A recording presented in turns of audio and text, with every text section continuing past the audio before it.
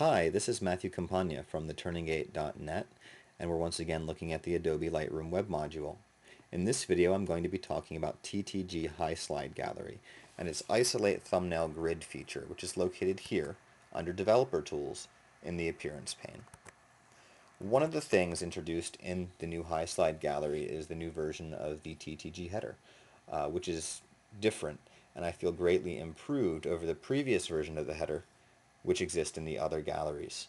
Now eventually I'll be bringing those other galleries up to date with the new header, but until then there's a bit of a mismatch going on. So for those users who would like to replace the new header with the old header so that all of the pages on their website match, I'm going to be showing you how to do that. And this, of course, offers me the perfect opportunity to show you how to use the Isolate Thumbnail Grid, which is new to the TTG product line. The purpose of Isolate Thumbnail Grid is to remove all of the other elements from the page aside from the thumbnails and the gallery functionality. So if I enable it by checking the box here, you can see that it removes the header and the footer from the gallery. And we can use this to our advantage to place the gallery into another page layout if you have a pre-existing website, or if there are parts of the gallery that you'd like to replace, which is what I'm going to show you how to do today. Before we can do that though, let's move over to an older version of the gallery. To follow along in this exercise, you're going to need a couple of things. You're going to need a text editor so that we can move pieces of code around. You are going to need TTG Auto Index and TTG Highslide Gallery. I'm looking at the Auto Index right now, and as you can see, the header is different.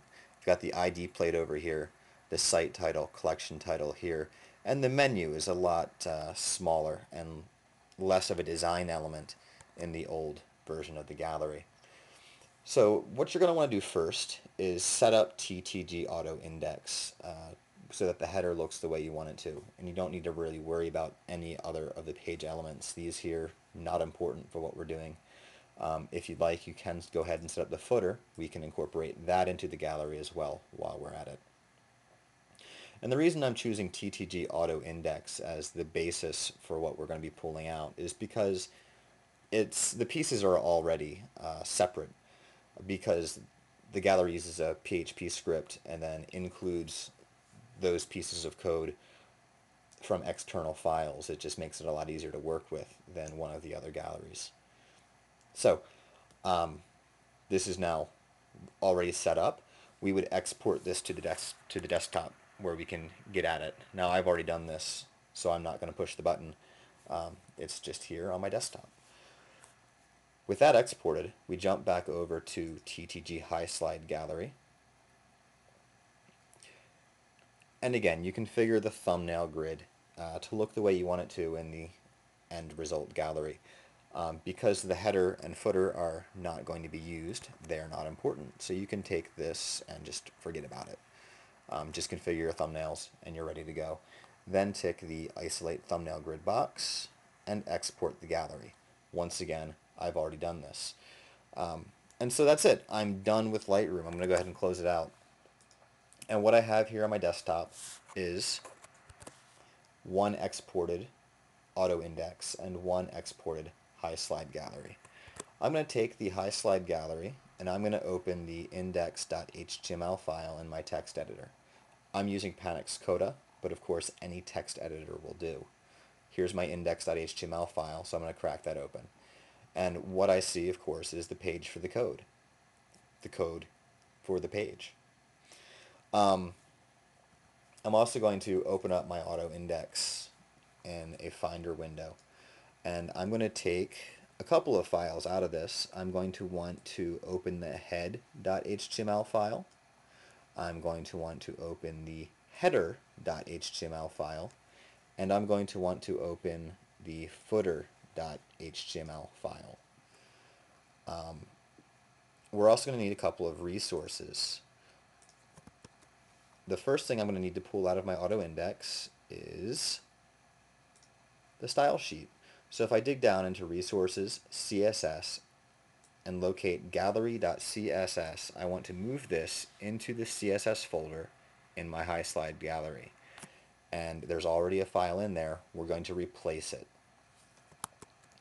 The other thing I need to dig out is my ID plate from the auto index header, which is located in Resources, Images, idplate.png. I'm going to take that, drag it into Resources, Images, in the Highslide Gallery. And again, we're going to replace the existing ID plate. That done, we can start moving around chunks of code.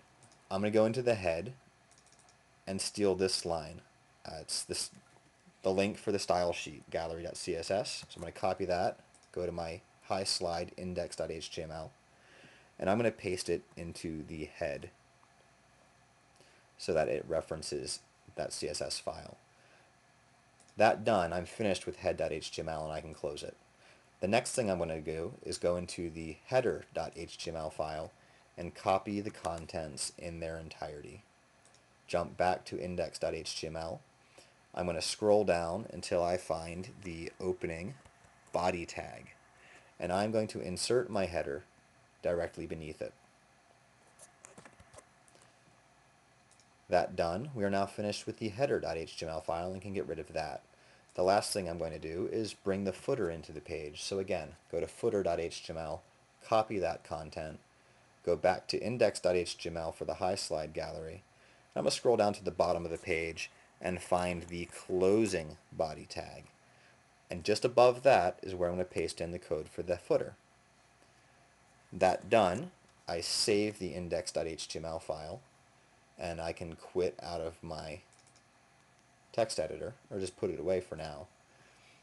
Go to my Highslide Gallery, run the index, and that's it. What you see here is TTG Highslide Gallery with all of the Highslide functionality combined with the old TTG header.